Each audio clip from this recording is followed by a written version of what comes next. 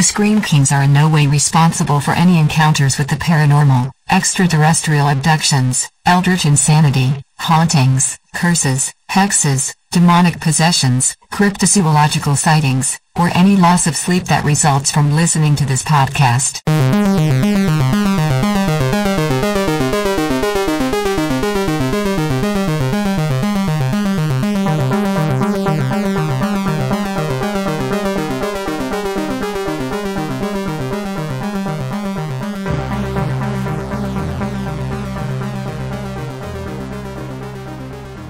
This is the Scream Kings podcast, and I'm Max George. Podcasts always say they're sorry, instead of fixing things.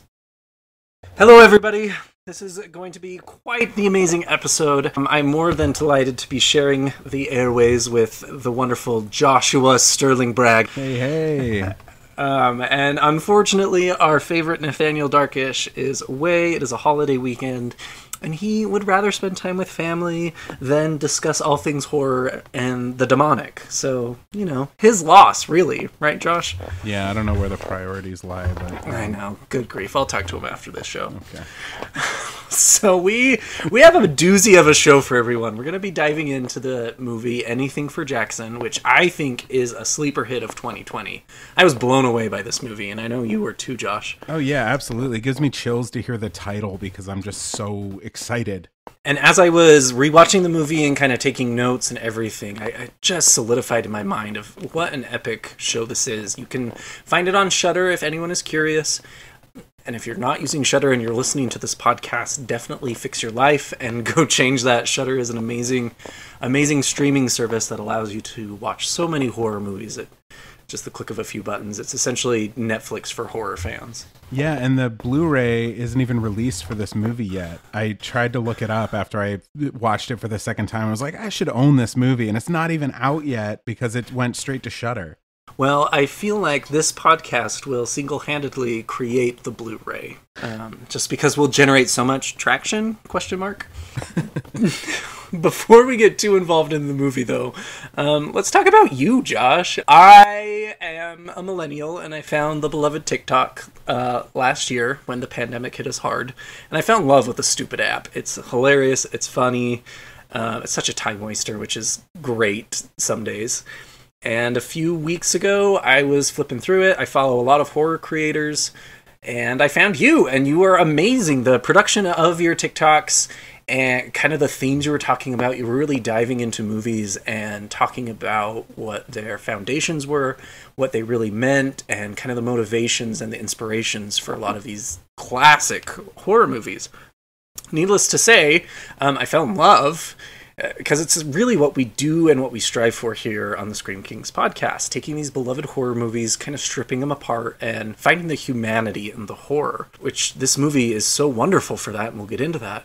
Needless to say, I reached out to you, we're now best friends, and here we are, having you as a guest on the show. So thank you, Josh. Do you want to maybe go into a little bit about who you are and kind of how you got involved in the horror world? Yeah. Definitely. TikTok is relatively new to me as well. I started in January out of boredom. My wife had been into it for quite a while, and it was just this annoying thing that was happening on her phone for a little bit. And I stomped my feet and I was like, I don't like dancing. I'm not going to watch a TikTok. And boy, was I so wrong. It is now my favorite social media platform by far. And I'm a photographer. My background is in cinematography and photography. And so Instagram, when it came out, I was like, I feel seen. I don't know. There's something magical about TikTok. It's so positive. But since January, I just reached this week 100,000 followers. Oh, wow. A million likes, which just feels absolutely unreal because my whole start in creating horror content was on YouTube. And after 2 years of doing it every week with a regular YouTube show, I got to 16,000. And I thought that number was phenomenal. I thought, like, I can never do better with anything in the rest of my life than get 16,000 people to care what I'm saying on YouTube. And now there's 100,000 people who are like leaving comments and showing up to lives. And it's really mind-blowing. Yeah, I think that is testament to the TikTok's algorithm. I've heard that same story from a lot of people, especially in the podcast world, where they were on YouTube for so long, they barely breached, 5,000, 10,000 viewers or subscribers, whatever you want to call them, and then you switch to TikTok, and that algorithm just spits your videos out to so many people so fast that it really implodes. It really favors the person and the human as opposed to the content. It's not dissecting, the quality of your content before feeding it to people and like your regularity or anything. It's just, you made a video, let's put it out and see what happens. Yeah, and I believe, as a millennial and Generation Z, we have a very short attention span. And so to get that kind of content and information in under a minute, as whatever anybody wants to say about that regarding our attention spans, I think it's catering to the uprising generation. And it's really impressive, honestly. So that's TikTok. But, I started on YouTube in 2013. And so like my different properties are... So I'm most active on TikTok because I'm posting every single day, usually in the evening, and sometimes going live. And I talk about horror movies, but I also talk about urban legends, hauntings, and folklore. And then, and that's mostly because I was trying to figure out how to do a video every day. I was like, well, it can't just be movies because I can't watch a movie every day. But I'm doing like 13 or 15 a month, which is breakneck speed. And then my YouTube channel, I write and tell scary stories. With 360-degree soundscape, so it's like a movie for your ears. And then my podcast, cool. I'm still trying to figure out. Right now, it just mirrors YouTube, but I want to start talking to people like this. Awesome. Well, if we can help and support and move you forward as any way possible, let us know. Yeah, we're partners now. That's right. Blood pact. My hand is still healing it. My hand is bleeding right now, so here we go. How'd you get into horror, though, Josh? What was your horror origin story, so to say? I've always liked being scared. And to be clear, I'm scared of everything. I mean, like darkness, mirrors. Actually, if we're talking about like my complete origin story, when I was in preschool, I cracked my head open pretending to be Superman. And instead of rushing me to the hospital, they rushed me over to the seminary where my dad was studying to become a minister. And they plopped me down in this stainless steel sink with big mirrors. And most of my childhood, including when I went to college, I couldn't face mirrors in the dark because I would see that bloody image of myself. That is amazing and terrifying, and one of the most original fears I've heard. I'm deathly afraid of goats, and everyone always makes fun of me for that. But I feel like mirrors is a close second for weirdest thing people are afraid of. So yeah, well, specifically mirrors in the dark. Yeah. And I now sleep. I've worked through it. I don't exactly know how, but I've worked maybe from talking about it so much and from going on ghost hunts with groups, but Woo! I've worked through it, and I now sleep in a room that has floor-to-ceiling mirror closet, because that was the house that we got. So I'm okay. You made it through. Yeah. As far as when I started experimenting with horror films and stuff, I remember my dad telling me when I was in elementary school about seeing Alien. That was just when he was talking about it. I think because he went and saw The Sixth Sense. And then we were kind of talking about, well, what is that? And why can't I go see it? And he mentioned seeing Alien in the theater. And he wasn't a big fan of horror or anything, but he appreciated a really good film when it was made and would put himself through a horror movie once in a while. So I had this challenge in my mind of one day being able to sit through a scary movie myself and to be brave enough to do it. And then I don't know. I'm so bad with this stuff. My wife is like, you can't remember anything. I don't know actors' names. I don't know anything. But so I don't know what my first scary movie was. But I know I started getting really interested around 2002 because some of my earliest ones were Signs and The Ring and The Grudge. All classics. So what movie would you say has scared you the most? The scariest movie of all time. I get a little trepidatious about answering this because people give me such flack on TikTok all the time for my movie reviews because I like everything and I'm scared of everything. But, I always tell them everyone has different taste and everyone finds different things scary. Well, and my philosophy too is, these movies in cinema, they're designed to entertain us and they're going to entertain they're not going to entertain everybody, but they will entertain somebody, and there's merit to that to some regard. Yeah. Sorry. So, little soapbox of mine. yeah. No, but I think that's like part of why the genre is so broad. You know, why there's like 30,000 different subgenres in horror. There's no subgenres in, well, maybe there's a few in romance, but, you know, not significant ones. Nobody's watching those.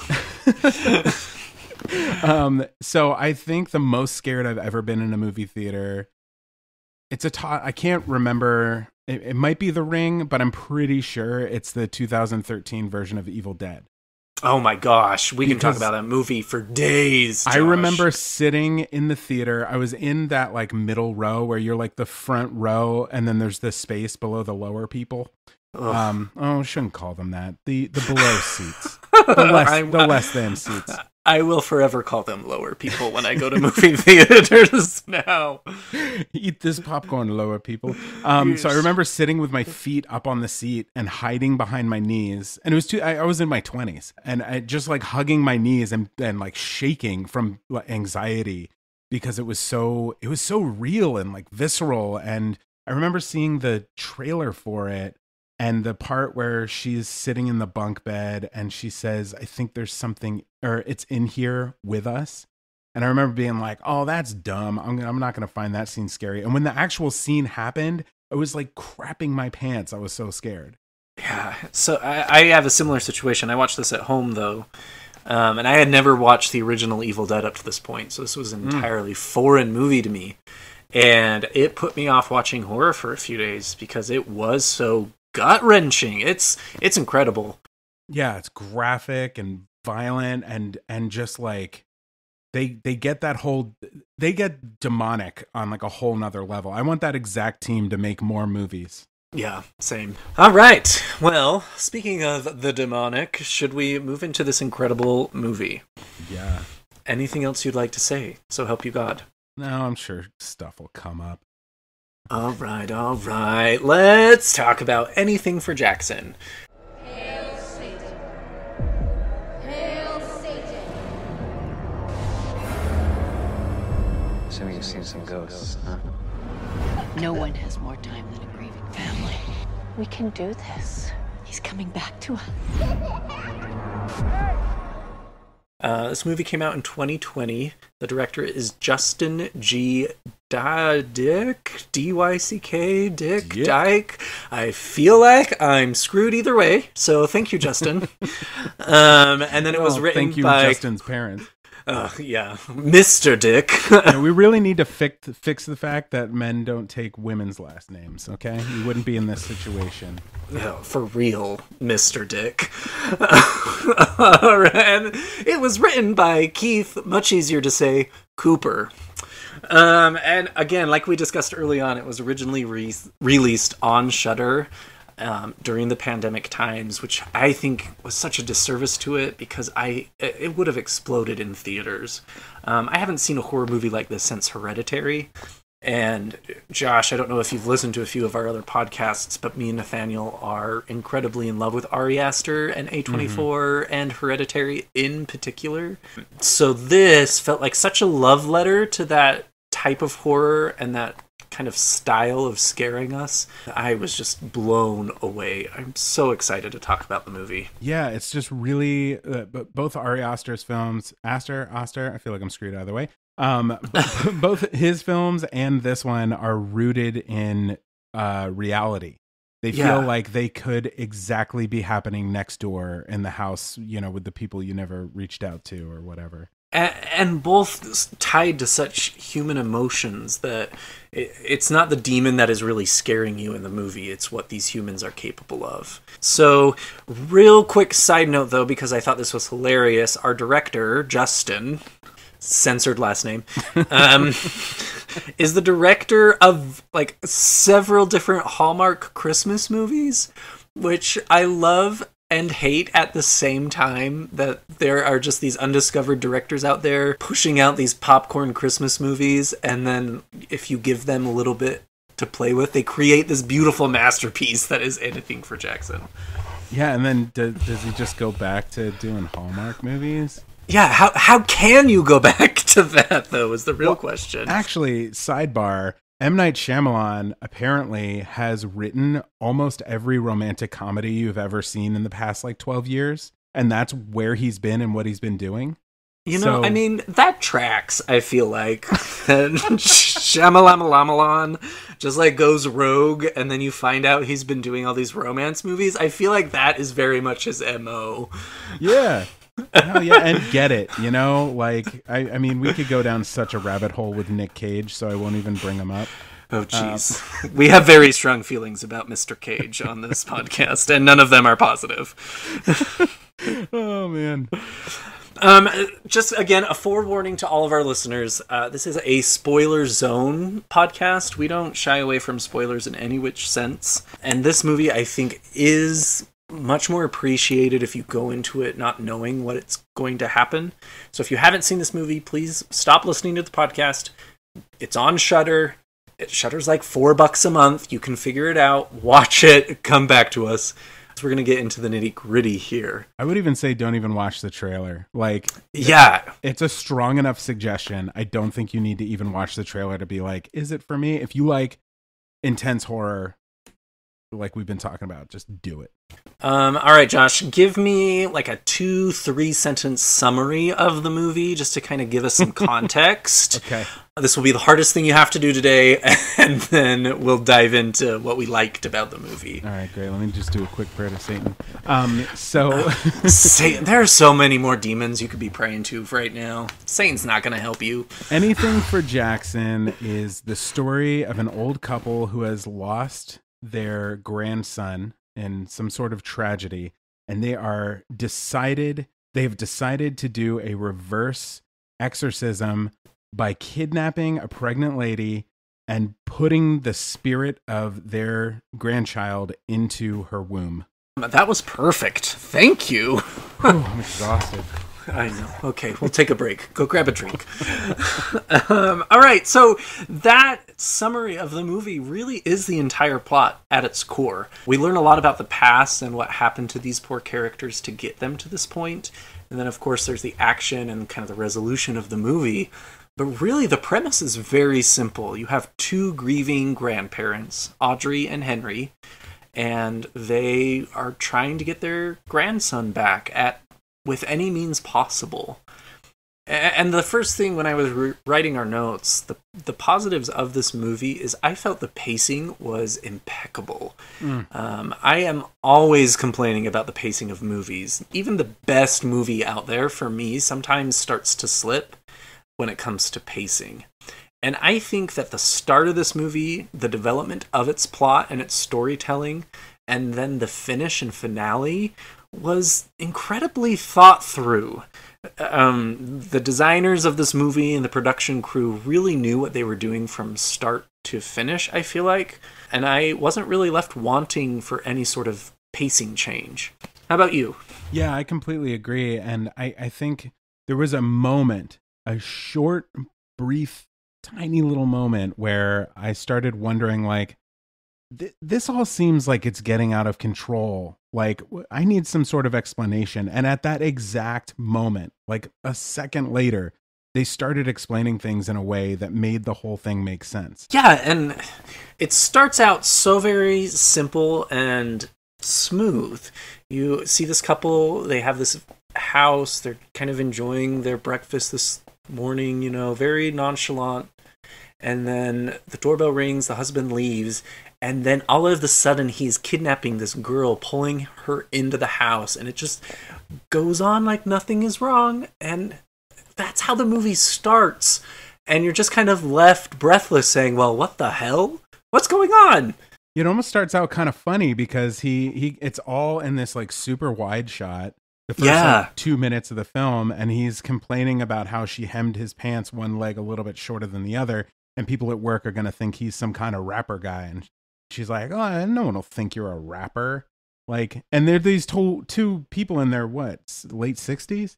Yeah, and so you have this kind of mind game of there are these two elderly people, and elderly people never do anything bad, and they're talking about pants, and then all of a sudden there's a kidnapping. And it really just starts to play games with you from then on. And kind of going off of your point there, Josh, I think one of the highlights of this movie is it is a demonic possession movie. It is gritty, it is graphic, it is visceral, but I have never loved two protagonists, I don't even know if they're protagonists, like I have Audrey and Henry. The way they are portrayed, their dialogue with each other, their relationship, it is also authentic and charming in the worst kind of ways because they've kidnapped this pregnant woman and they plan on, using her as a sacrifice to a demon. And yet you love them and you kind of want them to succeed and you're just like, what is going on? Because they're older and they're adorable and they're quirky and they're funny.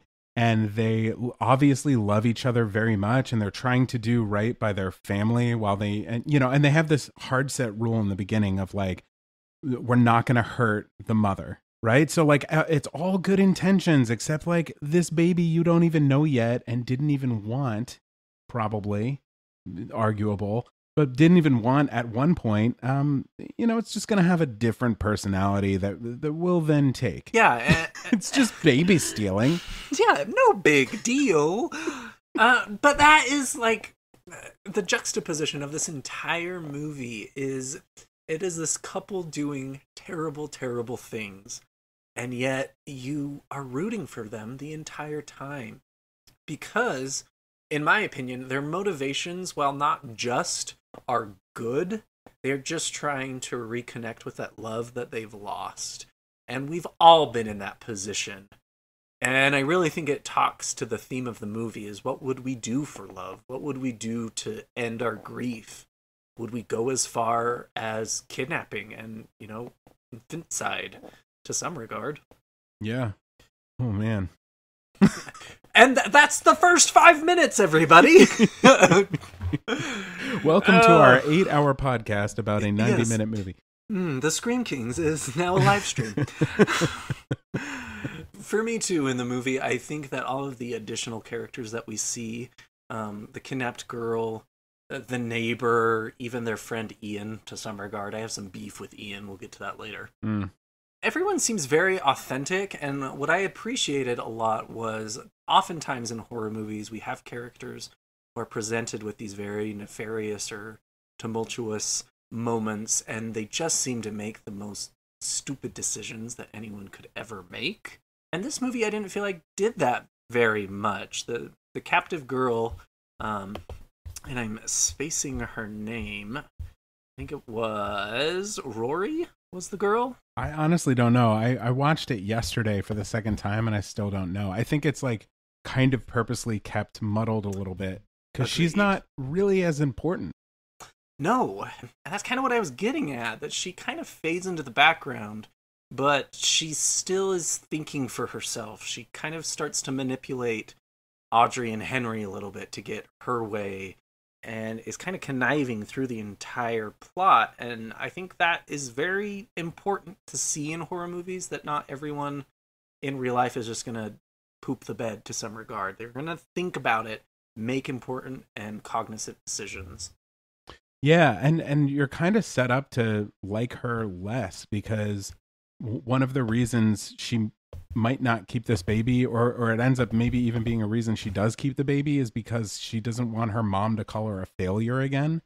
Like she's a weak person. Not that anyone who has that feeling is a weak person, but I feel like that's what the filmmakers are trying to tell you about this person. Is like they're weak, they don't know what they want, they don't know who they are, and you're left with this like muddy version of a person who like, no, you don't want them kidnapped and chained to a bed and their baby stolen, but also like I don't know, Henry and Audrey are kind of cute.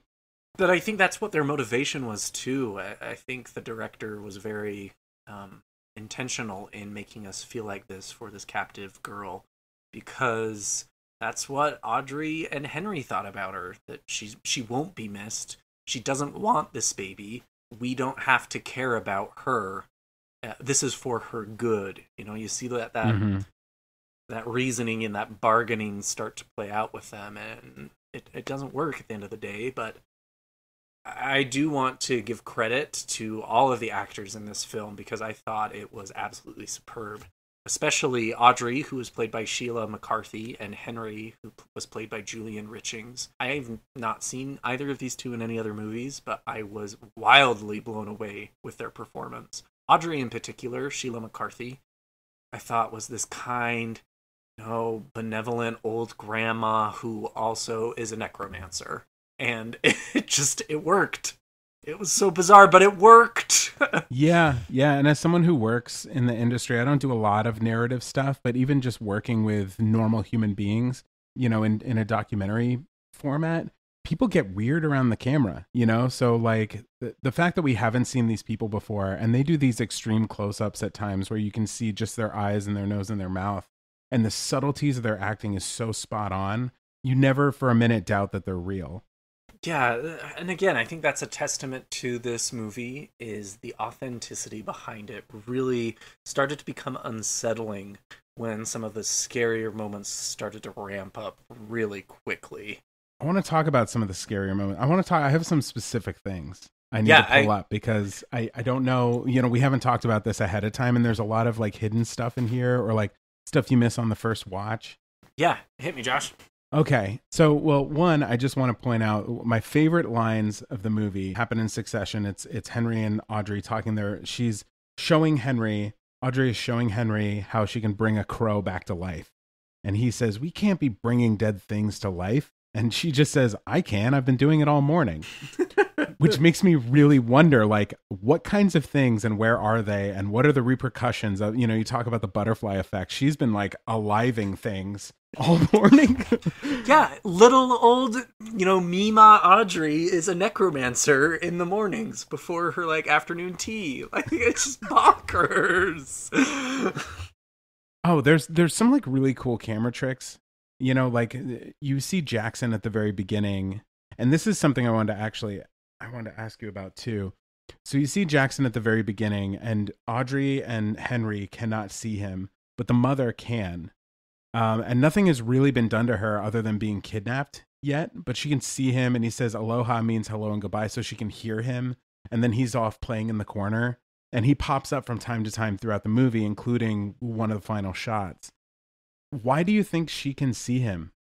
So we're talking about the captive girl, correct? Yeah, Rory or mother. There are a few things that I kind of noticed as a demonologist, so to say, and an occult fanatic. There was a lot of stuff in that room that seemed to be kind of calling to the spirits. I noticed that there was a sigil etched on the bed and a few other things kind of scattered throughout the room, symbology here and there. And so I wonder if that kind of had something to do with it, that in a way they were making an unholy sanctuary for these entities to kind of approach. And maybe the veil was thin, so to speak, for our captive woman. And so she was able to see Jackson. I, however, would argue that it never was Jackson. Whoa. I think that with their preparation and with sweet little Mima Audrey's necromancy, that the demon, who we talk about a little bit later, Sorgat, was kind of feeding on their grief. Demons, in some regard, are very similar to poltergeists, and they like to feed on grief and mental illness and depression, anxiety, all of that. And so I think that was kind of a spin on that this demon was already manipulating Audrey and Henry before that girl even got there. He was kind of pulling the strings. Or she. Demons can be female, too. As we see in the end. Yes. Yeah, okay. I don't want to jump too far ahead because I have my notes in chronological order. So, No, you're good. So maybe let's kind of dive into that. So Henry and Audrey do kind of start this ritual of, they're not trying to summon a demon per se. They're trying to summon the spirit of Jackson to enter and inhabit the unborn fetus of our captor, who will remain unnamed until we can figure that out. And we find out later from one of their friends that they actually didn't do that. They essentially just opened a door. And so all of these different spirits, these ghosts, and this demon are now trying to take over, possess the weakest soul that they can find, because it's the easiest to possess. And of course, Audrey and Henry are assuming that it is this captive girl. Little do we find out, it kind of blows up in their face and the demon possesses them. And so by opening this door, this is where the real horror kind of starts in the movie. They perform this ritual, they see this entity, and they know it works, but then they start seeing other entities, other spirits, and man, it is terrifying. I IMDb'd kind of the cast, and there, is the trick-or-treat ghost, the flossing ghost, the giggling ghost, the suffocating ghost, and the contortionist ghost, who by far is the worst, I think, in my mind. You missed one. Oh, did I miss one? I thought you I got missed them all. one at the very beginning when all this stuff starts going down and they're like cutting their hands open over the heart on the floor and like pumping blood into her nose. There's this giant bird-headed thing. Yeah. A skinless bird-headed thing. That's right. Yeah, okay, so again, why this movie is so good, everybody. There's enough scary to forget about some of them. Exactly. And what I really appreciated is a lot of these ghosts were kind of a combination of special effects and physical effects. Like the flossing ghost, for example, was just brutal. She's kind of flossing her teeth so much that her teeth are kind of popping out and falling onto the ground, and it's bloody. And you hear this kind of scraping noise. It just gets under your skin and makes you kind of boil inside. Yeah. And the contortionist ghost, too, kind of crawls out from our captive girl's bed and gets on top of her. And it's just that unnatural way of body movement that makes you feel gross, because it is not supposed to work like that. Bodies should not twist and turn like that. But it's not demonic. It's not these kind of demon seizures that this ghost is performing. It's just contortion. And it's so good and scary and makes you just kind of pee a little. And it really works in this movie. I recently saw Separation in the movie theater. If you don't know what that one is, the trailer has this like guy in striped pajamas with a long pointy nose and a pointy chin. And he's like a little marionette turned into some entity, and he does a similar sort of crawling in that crab walk and his head kind of contortioning and stuff, and it doesn't work at all because they used like way too many bone cracking sounds. It's one of my biggest pet peeves in horror movies is when like every scary creature has like a bajillion cracking bones constantly. Like they can't make any arm movement, they can't twist their finger a little bit like come here without it being like it's like there's not that many bones in the body. Sorry, that's my one rant. But in this movie, they really minimized it. I feel like the sound design was good, and you got a little bit of that because of course you should have a little bit of that, but it wasn't just like the entire time. You got to be scared by the ghost and not just think about the cracking bones. So Josh, who is your favorite of all of the ghosts? It's the floss lady. Yeah, hands down, because the first time I watched it on. Is it because she was looking in a mirror? Is that why you were so scared? Sorry, I had to. There's a mirror moment that you might not even know happened. Plot twist again. Yeah. So the first time I watched it on my iPad, and I was like cleaning my office, and I kept like looking over my shoulder, and eventually became so engaged that I didn't clean my office. But I watched it with the audio coming out of my iPad. This last time I watched it with noise canceling headphones, and that's when I heard the teeth falling on the ground, which made it exponentially worse for me because there's the cracking in the floor. She's walking. There's the floss in her mouth and just like ripping her gums apart. But then there's the teeth falling to the floor. And then there's this scene where, I went to the IMDb to figure out that Becker is the name of the mom. And I need to go back to the show notes. Okay, Audrey and Henry. I told you I can't remember actors' names or I am the exact same way.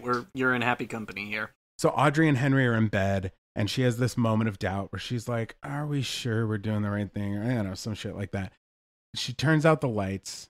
Do you think we are in over our heads? That's just, okay. So Mrs. Walsh, Audrey, is sitting in bed next to her husband, Henry, and she says, "Do you think we're in over our heads?" I And he remember says, it now. "Well, we can't Google this," which is a great response for an old man to have. And he just turns over and immediately falls asleep.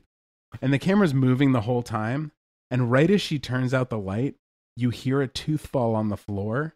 And in the mirror in the bathroom, there's what I assume is the flossing lady again, but she's not flossing. She's just standing there with a bloody nightgown. Ugh, that is right. Wow. Again, like this movie has so many of these moments that are really so troubling and unsettling that you kind of forget them because there's one coming up in 5 minutes. Yeah, and they're not all like things crawling at the screen. It's stuff happening in the background. I read something on IMDb. There's very few like trivia about this, but that the director hid 3 ghosts within the movie. And on the IMDb, only 2 of them had been found. Yeah, I read that same thing. And now, it makes me want to watch it all over again to try and find them. So they did a similar thing on Haunting of Hill House. There's apparently people standing in shadows throughout the entire thing. It's fun to look for. An excellent piece of TV as well. All right, let's move along. But before we do, I did also want to mention the snowblower incident. This neighbor guy of theirs is just so concerned about snowblowing their house. That felt a little corny to me, that he was just this really good guy who just wanted to snowblow the house. And his name is Rory. That's the Rory. All right, Mr. Rory.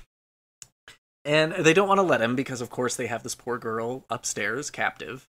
But he eventually starts to, and the ghosts or the demon, whoever we want to say it is, kind of propels him into the snowblower. And God, they do not hold back on this. You just get a meat shower all over. And it's just a little traumatizing in the best way. Again, the sound design matching what's happening. Like, right? Oh, because there's this, when you put something that isn't meant to be in something else, there's this moment where the machine goes, "What? Oh, okay." So like he shoves his head in there and it's like, instead of just like, it's like, we're going to have you on all of our podcasts so that you can do your sound effects for us. The sound guy. The floss was really good. The snowblower was great. You have a career with us. Yes. Residency. The Scream Kings. So after that, a tooth gets embedded in the sliding glass door. Yeah. And that's the second time teeth have been referenced in this movie. Which makes me want to think, what do teeth mean? Right, so... I've been trying to figure that out, and I was hoping you'd be like, "Well, Josh, you idiot, here's the answer." Well, let's talk about our mouth bones. Let's talk about something I do know a lot about. That is demons. As kind of an amateur demonologist, I don't want to pay to get my official demonology license. I also don't want to go back to religion school. So I'm just a self-proclaimed demonologist. The lore that was in this movie was on par with Hereditary. I think Hereditary did it a little bit better, but the grimoire that they were using, this idea that they've opened up a gate and not just the demon is going to come through, they're suffering, they're grieving, being manipulated by these entities, and then even this ragtag team of Satanists that meet in the public library and probably assigned someone that week to bring refreshments. This entire idea of pop culture demonology. We're meeting in the library to talk about these scary things. That, and then behind that, the actual summoning of a demon and the darkness and kind of terror that can be for a lot of people. I was blown away. It was so fun. And it did it so breathlessly. If that's a word, I don't know. It's fine. We're talking about demons, so we can do whatever we want. It was without breath. There we go. Thank you. They did it in a way that didn't feel cheesy, but we all kind of knew that Audrey and Henry were gambling with the real stuff, and this group that they were meeting with was a means to an end. I loved that kind of aspect of it, because again, it brought that realism to the movie that this movie does so well. And it just totally reinforces a lot of the fears I've had my entire life about accidentally doing something wrong that I can never take back and ruins my entire life. Like that like when it comes to taxes is scary. And then you start, the supernatural. Like I said, I've been on a couple of ghost hunts, and the group that I went with, we were always very careful to be like, go somewhere where there were positive stories of like, oh yeah, there's a little boy and he kicks a ball down the hallway if you're not looking, stuff like that. We never are like, oh cool, an axe murder, let's go spend the night there. Because I'm very cautious about this stuff. I refuse to even touch. I've never in my life touched a Ouija board because I am so terrified of them.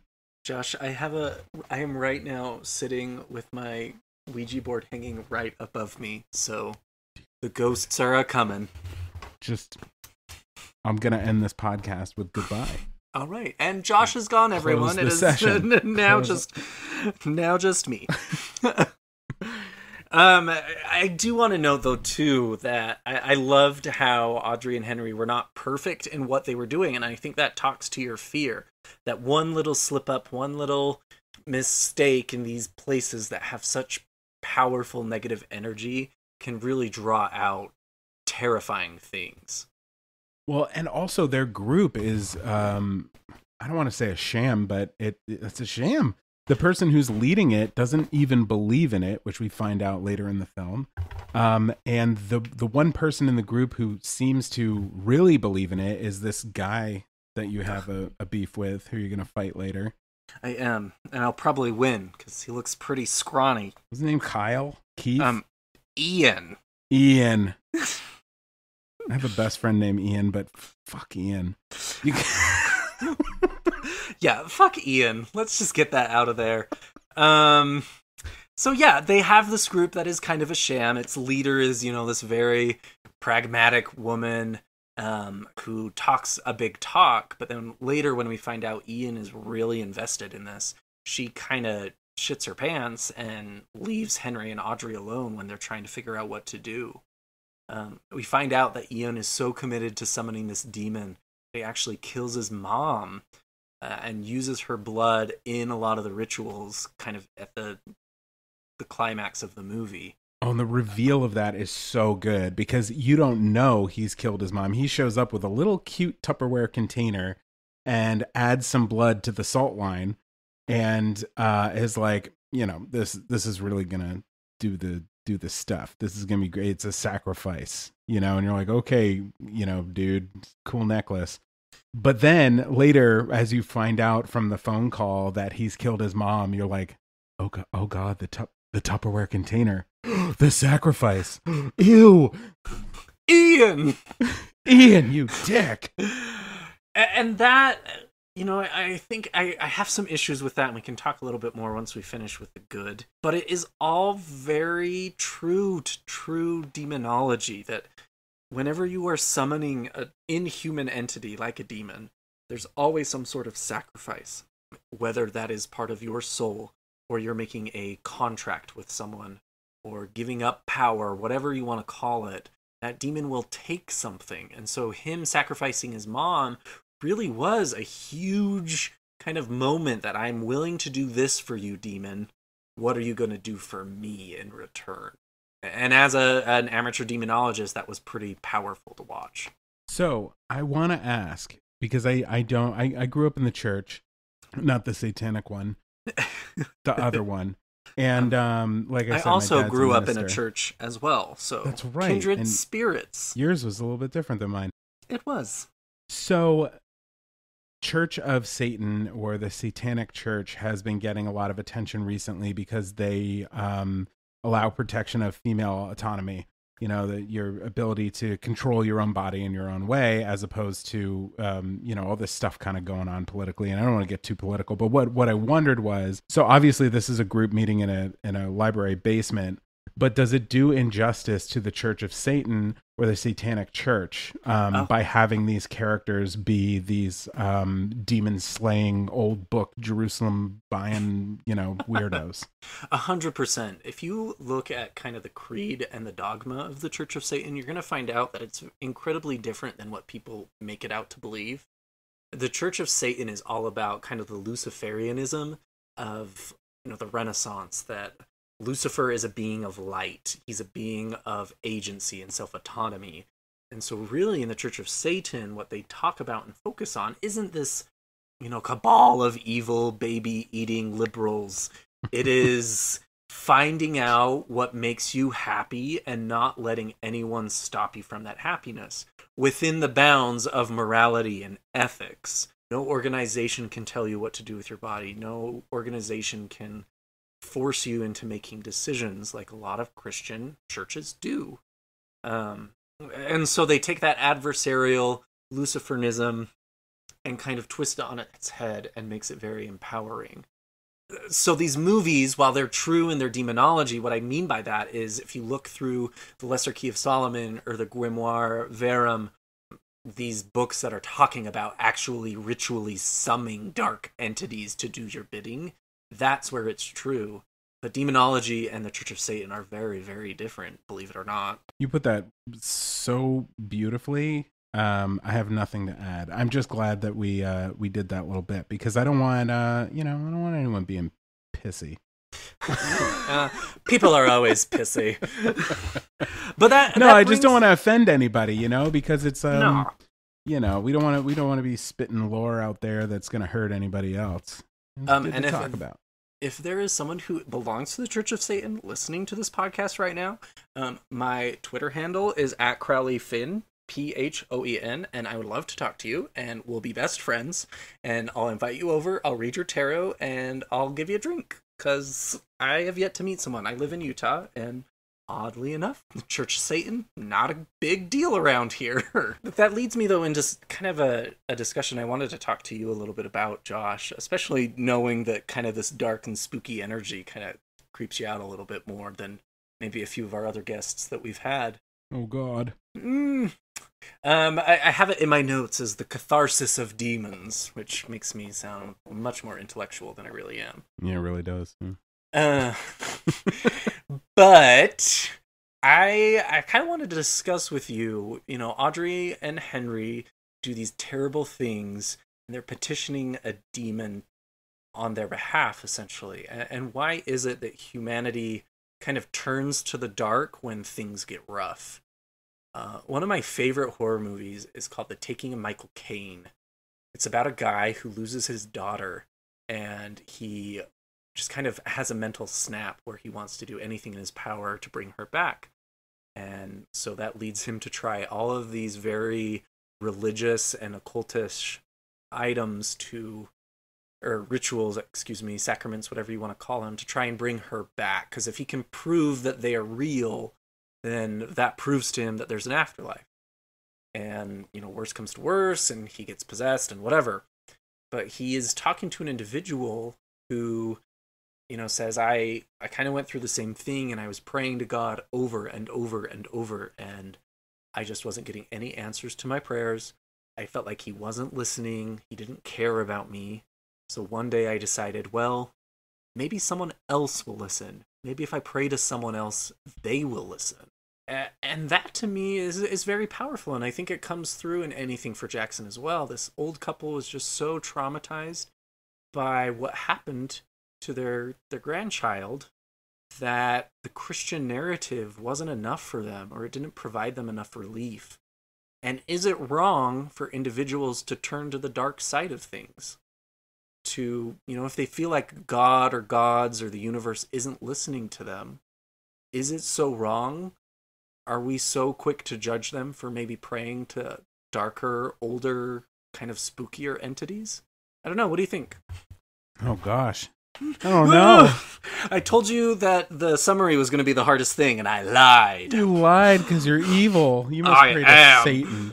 I am. It's the Ouija board above me. It's telling me to do this. God, I knew that thing was... I identify as a Christian for one reason, and it's because I think Christ, the idea of Christ, the human or even if it's just lore, the idea is like to like love, like that's it. You just love everybody, you know? And like that's part of the reason why like when I watch a movie and it's not that good, I'm like, "Oh, but they tried hard." I just love everybody so much. And to tie that into answering your question is I'm a very moral person. I'm a very ethical person. I don't always do the right thing. I fuck up. But I try and live my life in a way that's at least like putting love out into the world and caring about people. So, the fault of Henry and Audrey here isn't necessarily that they're evil. It's more that they're like, their love is being only focused on their family and they're not allowing it to like go everywhere. So they're forcing themselves, like, cause like, okay, for a guy to get into gynecology and be what seems like a very caring doctor and a very gentle soul, to then take one of his patients and go against his oath and put them in harm's way, like his love got misdirected, you know? Mm-hmm. He's worried only about himself, or he's put up that barrier because he loves Audrey so much, I guess. And that's what she wants, that he allows himself to go. I guess the question is, is it wrong for them to pray to a different entity to try and get their outcome? I don't know. I don't know the answer to that question, but I do think the answer to everything is just like compassion and caring and love, even though it's like really hard to do sometimes. No, I fully agree with you. I think really the key to having a happy and successful life is loving yourself and loving others. And when either of those kind of motivations start to become something else, that's where you get into problems. And I guess why I ask this question is I used to be a Christian, and I kind of went through that same experience of, well, I don't feel like I'm getting any love from these gods and deities that I've been told love me unconditionally. But I then, in turn, found a lot of catharsis and a lot of sympathy from these tragic, fallen angels who've been through some things. That, to me, resonated more. And what's wrong with that? If you resonate with that kind of a narrative and that sort of a belief, again, it all comes down to love and what makes us happy at the end of the day, in my opinion. Well, that's kind of the ultimate story, too. If you look at any movie, it's like, here's this person. You might idolize them and you might look at them in this way or that way, and then they screw up and their life starts to fall apart. And you're like, oh, I see. You're like me. So it makes total sense that you go that direction, Sure. because how are you supposed to understand an all-seeing, all-being entity that is like, after a couple chapters of an old book is like, you know what? Here, kill my son. Peace out. You guys do what you want to do, and just know I'm watching. Always watching. Yeah, I get that. All right. Now that we, have given everyone an intro to philosophy class, Theology 101. Yes, here with Josh and Max. Let's talk about some of the cons of this movie. And really, there's not a lot, in my opinion, unless you have more. Let's find out. Ian, for me, I struggled with Ian. I kind of felt like he was, of everyone we've met up to this point in the movie, he was the most kind of caricature of them all. Just kind of this stereotype, this misunderstood Satanist who lives in his mom's basement, listens to grunge and hard black metal, and is a Satanist. Like, it just felt very one-dimensional, and he just kind of annoyed me from the first time we met him to the end. I want to touch on that because Sure. the first time we meet him, he's this like squirrely, weak, like he's looking up to Audrey and Henry for some reason. And, they borrowed a book and they gave it back and he was like, oh, you can keep it if you want. Like he's trying really, really hard to, I don't know if he's just trying to make a human connection with somebody else because he's an outsider who never got a chance to like have friends. But these people are so, they could be his grandparents, the age difference. And I didn't understand why he was like sucking up to them. And then later in the movie, he becomes this like metal listening badass who's like totally cool with killing his mom and going and like wrangling some demons. He felt like a very shallow character to me, and essentially his purpose was to move the plot along to some regard.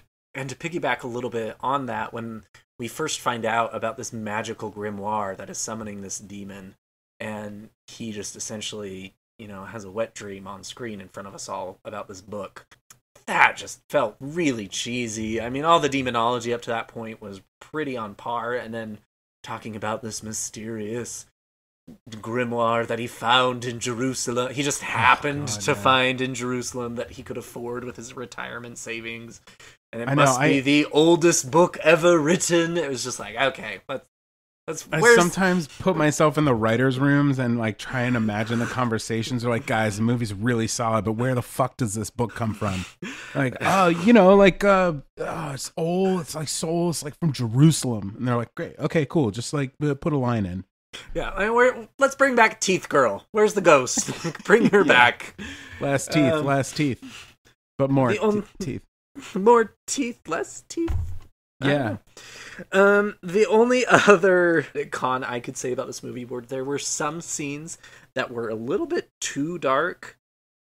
I fully understand and appreciate that that's probably the intention there, but there were just moments where I was like, is it my TV that's too dark, or is it the scene that's just way too dark and I need to like beef up my brightness?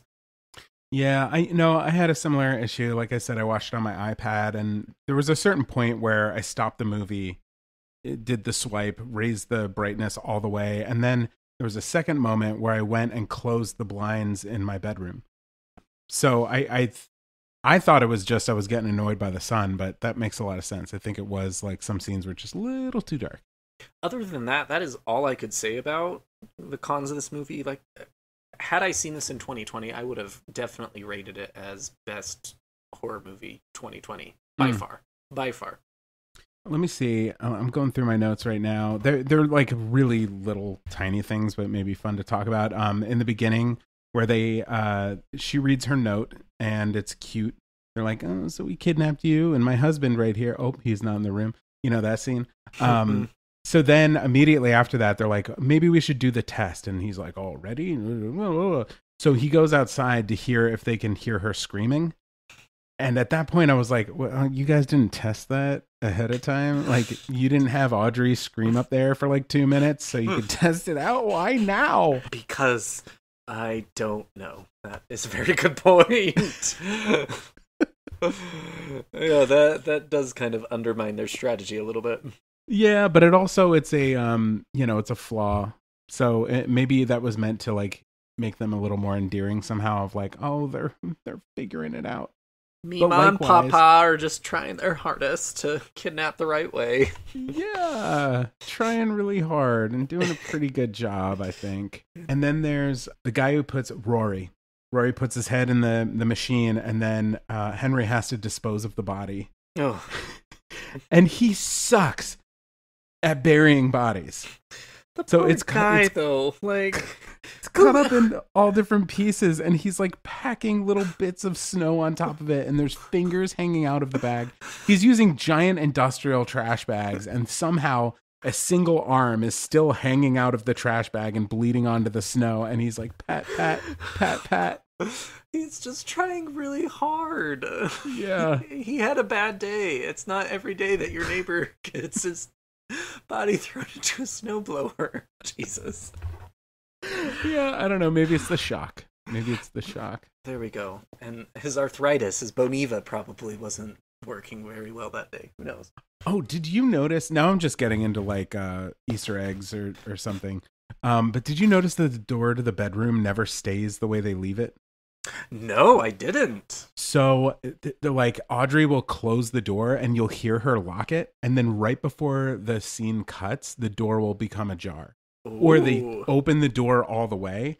And then they hang on the door like 1 second longer in each scene. She'll leave it open and then it'll start to close. And then they cut away. Oh, I love that. That's great. I thought that was really cool. Oh, yeah. Fucking loser guy. What's his name again? Ian breaks the salt barrier, which is the whole reason everything falls apart. Yeah, he crosses the salt. Ian. Gotta leave it to Ian. Man, what a jerk. Oh, so what do you think about, I think that's all I have, but what do you think about the ending? What did the ending do to you? Oh, no, I have one more Easter egg. Sorry. No, please spill. One more Easter egg. This song at the very beginning is Daisy, Daisy, give me your answer due.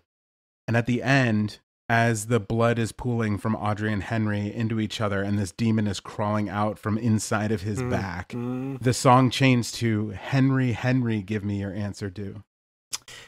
And I think that's kind of where you were going. I definitely think full possession happened here. That our lovely little demon friend was able to get his dream and find a body. Yeah, and then is that the demon? Is it Surgot? Is the demon? Is that the demon on the road walking out of the woods at the end? Yes, I think so. And maybe I just wanted it to make sense, and I wanted to have a win for all my demon homeboys. I think Surgot was kind of orchestrating all of this. If we shift on our podcast, Josh, we do what's called the Occult Corner, where I get to kind of nerd out about all of the occulty things in the world. And the demon Surgot himself, it's a very lesser known demon. He's not mentioned a lot. He's a minor demon, and you find him in the grimoire of Pope Honorius. He was a Pope Honorius III, I believe, who wrote this grimoire. It's the only demon book that was written for the clergy of the Catholic Church. Essentially, it's a guidebook on how to combat the demons. He's mentioned there. And he's also mentioned in what's called the Grimorium Verum, which I am looking at right now. It is... Love cool stuff. It is probably the blackest of all grimoires. It has blood magic, sex magic. It is a very... I don't show it to a lot of people because it is pretty intense. But both of these books draw heavily from the Lesser Key of Solomon, which is kind of the Bible of demons. And so Surgot, very kind of unknown, obscure demon. However, every reference to him talks about he who opens all locks.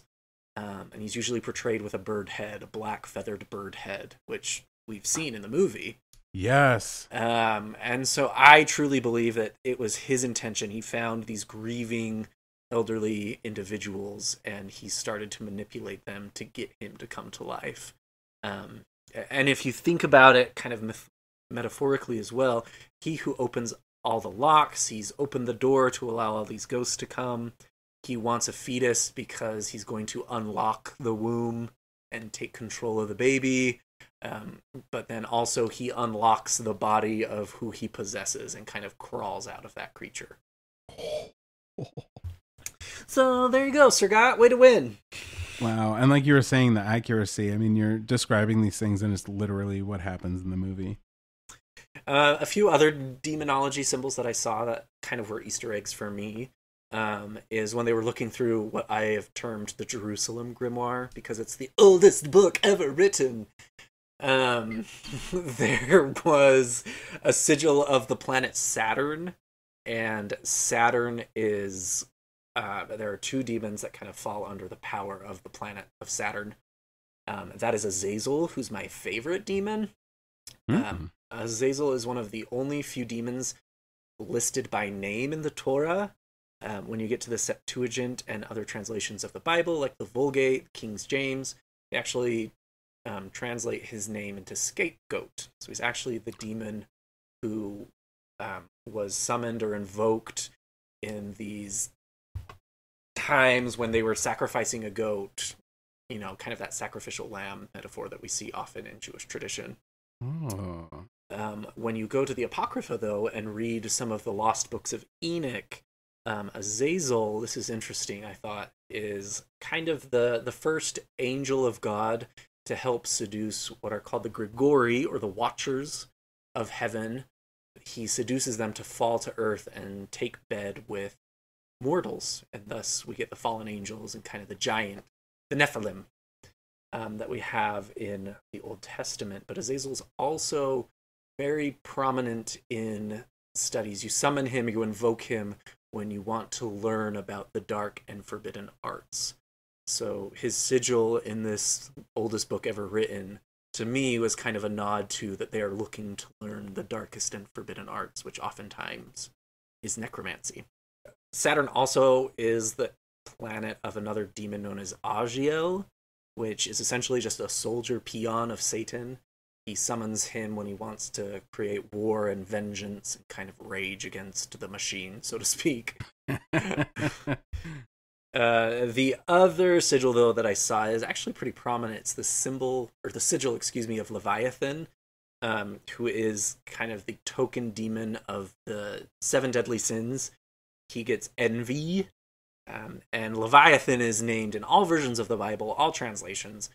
Usually we associate him with this large, monstrous underwater beast. Some scholars think like the giant squids or sharks. People attributed Leviathan to them. But you also, this is kind of where scholarly Max starts to question Bible stories, because Leviathan is also a prominent figure in Sumerian legends about the flood and Tiamat, the mother dragon, and this and that. So anyway, that's the occult corner with Max. Wow. The only thing I have to add is something I looked up on IMDb. Oh, cool. In the Book of Burr, I'm just going to read it straight up, because this is certainly not anything I caught. In the Book of Burr, writer Keith Cooper added a fun line in Latin for anyone trying to read the book during the movie. It says, "Tibi gratias ago tibi quia propiquia este quaritus." Your And I Latin feel is comfortable. impeccable. Thank you so much. It's 14 years of studying Latin. The reason I feel comfortable trying to say that out loud from a demon book in a movie is because it translates to "thank you for looking so closely." You will not find that in any of the grimoires I've mentioned. Which are available on Amazon for 2-day delivery. If you want the fun ones, go to eBay. Yeah, All are right. your books like, are they creepy looking, or they just look like books? I'll send you Like, some do they have- pictures. Okay. I wonder if they have like thousands of like crinkly pages like this other one in the movie. I mean, one of them, I think the pages are made out of human flesh. I haven't gotten that like verified yet. I'm just kidding. Oh, God. What have I done coming on this podcast? You might be the first guest that we've actually scared, so that deserves a medal. I'm scared of chipmunks. It's fine. I mean, they're gross. They have lots of diseases. I get that. Very little teeth. All right, let's finish up, Josh, before we lose any more of our listeners today about chipmunks. How good of a movie would you rate this? Every time we talk about a movie, we give it a rating that we call crowns. 0 being terrible, 10 being perfect. Where would you land anything for Jackson? I want to say, does it have to be a whole number, or can it be a half? It can be a half. Okay, I'll do 8.5. I gave it a 9. And I feel like that is very solid. I thought about giving it an 8.5, but I just got a win for me, and that was a win for all demons. Yeah. Well, I mean, yeah, I guess after hearing the occult corner, no, I'll stick with it, because that's a weak thing to do. I'm gonna say 8.5, solid, very solid 8.5, leaning 9.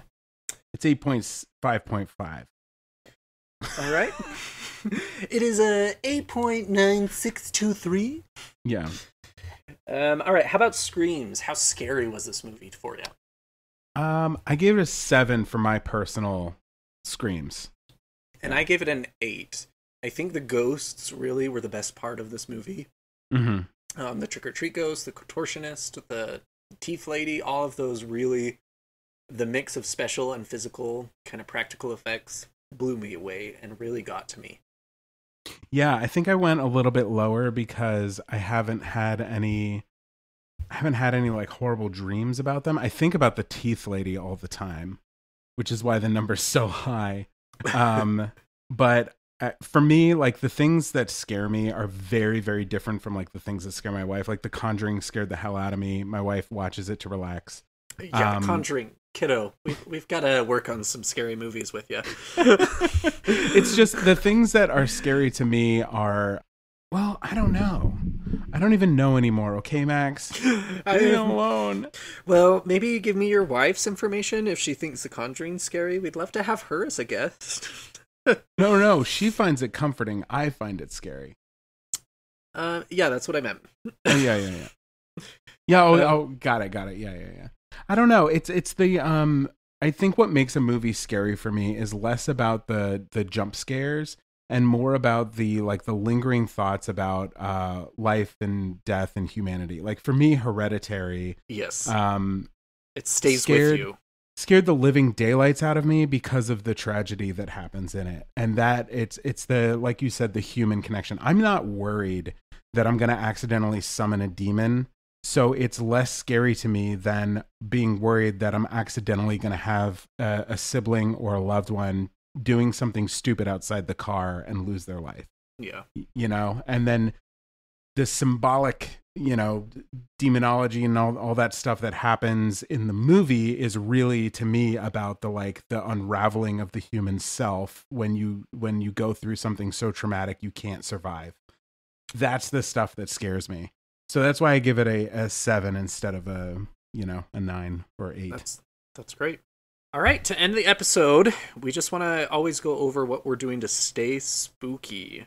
So Josh, tell me what horror media you're consuming lately that's keeping you on your toes. Yeah, I guess there's work and there's pleasure. So TikTok is work these days. So I'm taking the suggestions of TikTokers and watching as many of their suggestions as possible, because there are lots of obscure movies I've never heard of and lots of common movies that I've just never gotten to. So that's what I'm doing for work. And then for pleasure, I've been kind of slowly reading the book Heart-Shaped Box. Oh, cool. Yeah, I like it so far. I'm 6 chapters in. I'm a very slow reader because I like to read at the pace that I talk, which is slow. Nathaniel is usually on the show, reads 700 books a year. It blows my mind. Gosh. 700 is probably hyperbolic, but not very hyperbolic. So. Yeah, I could do 6, I think. Yeah, a good 7 for me, maybe, on a good year. I last night actually just watched another Shudder exclusive called The Power. It's about this London infirmary back when they were having a lot of issues between kind of power companies and the government, and so what the state did essentially is there was a curfew, and after that curfew, everyone had to turn off their electricity. So the whole city went black. And it's about this poor girl. She's a nurse. She went to Catholic school as a kid. Her name's Valerie.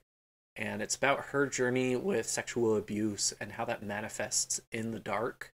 And her finding her voice and understanding that we should never stay in the dark when it comes to sexual abuse. Wow. And it was an incredibly poetic movie that had horror and ghosts as its backdrop. And at the end of it, you just felt empowered to make sure that everyone's voice is heard and to not let anyone stay in the dark. I would recommend it to everybody. It's not the greatest horror movie ever made, but the message is just deeply powerful. That's fantastic. Yeah, I wrote that one down. Wow. Yeah, it's a good one. And if you don't like the dark, Josh, good luck, because it definitely plays with that in particular. Cool. So. I like being scared. I've always liked it. Well, good. Stick with us and you'll never be safe ever again. So, all right, Josh, I wanted to give everyone one last chance to know exactly where they can find you. So give us your social media blitz. Yeah, on Instagram, I'm Haunting Season. Not a whole lot happening there, but it's much easier to DM. On TikTok, it's Haunting Season. And that is folklore, urban legends, hauntings, and scary movie reviews.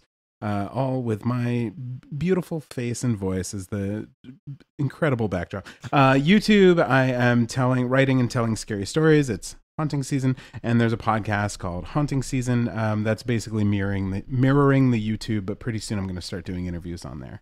So whatever your platform is, I'm there, but I'm most active on TikTok. Awesome. All right, without further ado, everyone, thank you so much. Stay spooky. Need even more Scream Kings? Here's our obligatory shameless social media plug. Follow us on Twitter or Instagram @ScreamKingsPod. You could also email us at screamkingspodcast@gmail.com. Help us reach a wider audience of horror fans by leaving a review on iTunes or by sharing a link on social media. You can also support the show by going to patreon.com/screamkings. Stay spooky.